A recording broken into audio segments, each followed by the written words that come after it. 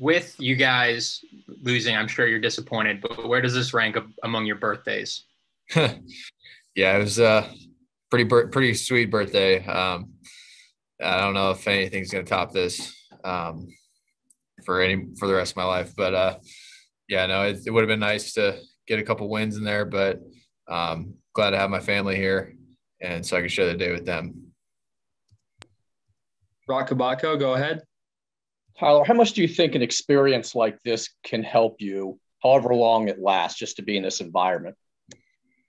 Yeah, it's everything. It's a little bit of baptism by flame. I think, it's just exposure right away. And you get to, I kind of experienced just a little bit with the short time I had in AAA.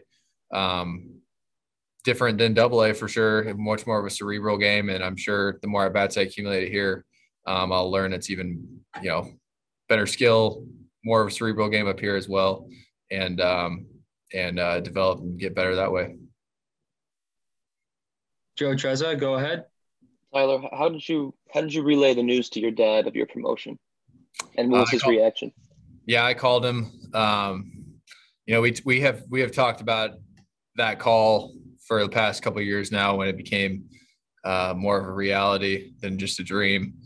And every time I even talk about it, I start to get choked up. But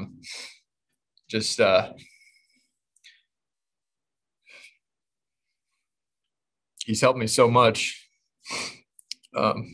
as a dad, as a mentor in this game.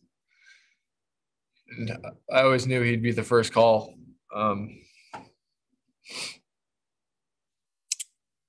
It was special. Yeah, it was a lot like this, honestly. Not many words, but the point got across. And it was a very special moment. Sorry.